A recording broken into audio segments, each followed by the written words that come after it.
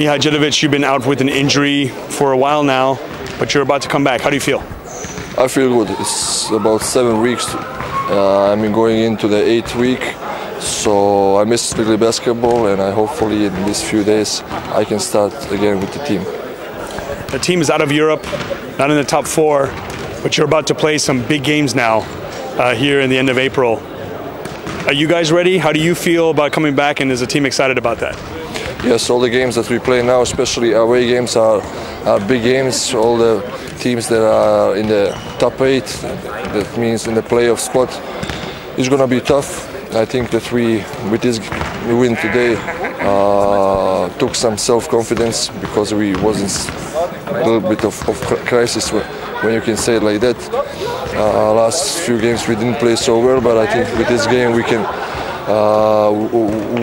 load our batteries again, and we have to be ready for the next 7 games, because every game is going to be like a final for us, because our 3rd spot is also not sure until the end.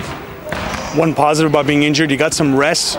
You got a big summer coming up, EuroBasket. Does the injury affect your chances for EuroBasket? What are your plans? How do you see yourself doing this summer?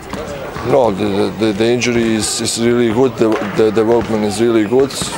Now when I start to play, hopefully I will be healthy until the end of the season. For the national team, if everything is good, I will play for sure. This is an honor for me to play for the national team, and especially on the European Championship, where we have big chances, I think, when all the players that we have came and we have a good roster.